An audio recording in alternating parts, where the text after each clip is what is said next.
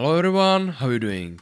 I am Tesaks and now I can do this. So last week have been crazy productive. I managed to finish bunch of stuff on Gems Defenders and other projects as well. And wait, Gems Defenders?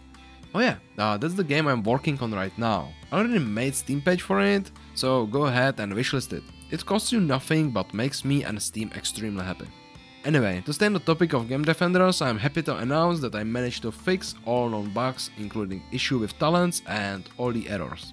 Besides that, I implemented some new features like mod unlocking, which will come in handy in the full version, as having all mods unlocked by default will be overwhelming for new players. I also reworked the game background, as I said in last devlog, and this time around I changed the tileset approach to custom drawn background image. Advantage of that is that I can add more details, and all these details are not restricted by the amount of tiles and the placement of tiles.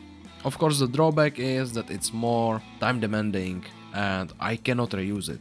I will also add some more details later on, but first I need to get the right feeling for it, see if it works, because after all it's a background and I don't really wanna make it too busy. On the other hand, something I hope to do in the near future is to finally rework all animations and sprite for some weapons. I got some feedback that it would be better to move weapons to the other hand and let characters' faces be seen instead.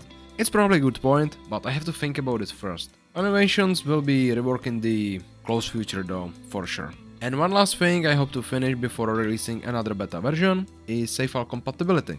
As is right now, the save files are not compatible between versions, and I need to figure out how to change that for obvious reasons. And now shortly on YouTube and Discord as well. As you've seen in the intro and also as you could see through the last week, I've been allowed to use the community tools for both of my channels, which is something that I literally said would be really awesome in the last devlog. This is awesome because I hope I would be able to use these tools to involve more of you guys with some event stuff and maybe even some game development. I will have to think about it a bit more, but yeah, it's awesome. Also last week, this YouTube channel reached 69 subscribers. So thank you very much for subscribing and sticking around, mainly because 69 is a really funny number. No, but with all seriousness, thank you very much, I really appreciate it. Besides YouTube, there have been some changes on Discord and more is coming. First, I added new Discord minigame. It's essentially a miniature version of D&D like game, where I am the DM telling story of one adventurer and anyone can vote on the decisions of the character. Right now there is one turn roughly every day, but I got some feedback that it would be better to do only one turn every other day or maybe even every 3 days, so more people have time to read through the story and place the vote. So that might change, but I will have to ask people around first. Bottom line is, join the Discord server and give it a try.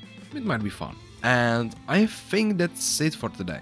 Come back next week and learn more about Gems Defenders and my other projects as well. I hope you enjoyed this video. Don't forget to leave a like, ring the bell and subscribe. Also, links to Gems Defenders, my social media and other games are in the description. Thank you very much for watching and until next time, see ya!